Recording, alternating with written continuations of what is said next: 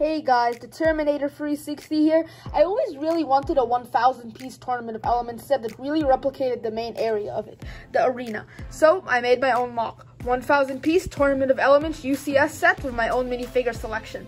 If you enjoyed this, please make sure to like and subscribe. This took me a really long time to design and make, and show your support for the channel. So having all that said, let's go. So let's start with the actual build itself. I used a lot of things to make this. I used 2 Tournament of Elements official arenas. I used the Ghostbusters Dimensions pack, Kai's Epic Battle Set, Jay's Epic Battle Set, and a lot of parts from my own collection. Let's start at the front and make our way backwards. First of all, each of the Tournament of Elements set had 2 of these serpentine flags with the swords crossing, which stuck out from the back. So I put them on each side to make it look grand and kind of really cool. The front are these sliding doors from the Ghostbusters Dimensions pack, which I modded heavily so they would fit in this arena. And they are sliding doors, which is really cool. And you have that little arena there, which is meant to replicate the area where Chen and Lloyd fought. Really, really cool scene. And then this part up here is from Kai's Epic Battle Set. From Jay's Epic Battle Set is like the centerpiece, this serpent head, which is incredible. We have this double-sided using the new Jade Blade pieces in the middle right there. Bird's eye view, you can see that I still continued the like arena kind of thing. Just made it bigger. And then those 2 green, really cool roof shackles are from the Ghostbusters set itself. We have, at the front, going back real quick, we have some crates. One with weapons over here with some greenery there.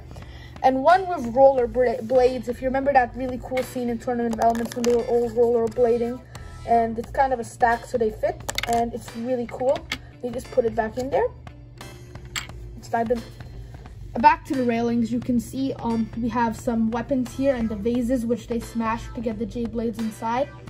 Then we have that green shackle I was talking about.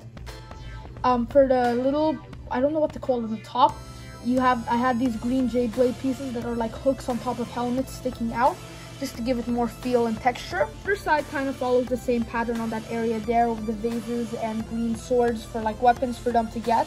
But this side here, I have Klaus's Legacy Spellbook, as well as the original Jade Blade piece and a bone. I just think that looks really cool. I kind of stabilized it with those 2 red transparent pieces, and I think it looks really cool. As I said, the railing goes all the way. And I have this little centerpiece with those hooks. Here is the little arena. It has a circle in the middle. That's just how the Dimensions packs works, and it looks amazing. We also have these sides here with those specially molded door pieces, which make it look really traditional and cool. And you have space for minifigures, little training things, and all that good stuff there. And if we turn it to the back, it looks really cool.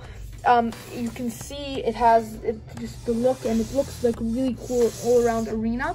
I added some greenery on the back so it wouldn't just be open, and I think that did its job pretty well. I also did the same thing on the other side. And this is honestly one of my dream sets, a really big Tournament of Elements mod. I really wish Ninjago would get more UCS set styles, because the bigger sets haven't been as good as they used to be. Like, that's the big set from a few years ago, and this is the most recent big set. Yeah. This set would include a total of 9 minifigures. I would include Legacy 2 Kai, Cole, Jay, my custom Legacy 2 Zane. We'll talk about how I did him later. Legacy 2 Lloyd, Legacy Samurai X, also a creative choice we'll talk about later. Chen, Skylar, and Klaus. Now, these are just the main characters from the season. Of course, all the ninja, the main ally, Skylar, and the main villains, Chen and Klaus. Now, let's dive in. As some of you may have noticed, I did upgrade all the ninja. I gave them all their hair, headband, bandana pieces from season 14, except Cole, he got his movie one. And I think it just looks really cool and fits the sleeveless style of these suits.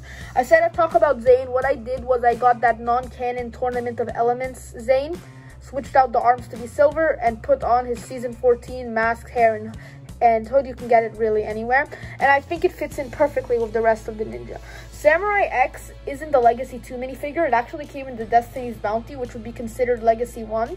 But the Legacy 1 Samurai X is really close, the one that came in the Legacy Samurai X mech, to the original one. And this looks a lot more like the rebooted and Tournament of Elements one, so that's why I chose it there. For Skylar and Chen, I didn't change anything at all from their original minifigure forms because they're perfect, and I hope we get them in Legacy form soon.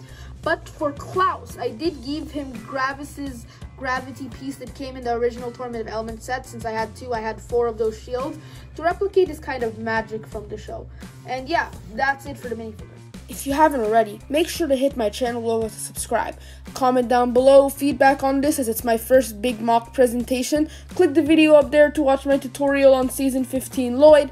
Click the video there to watch my compilation of all island sets. And click the last video for me upgrading Chompy the Jungle Dragon. Signing off for now. See you next time.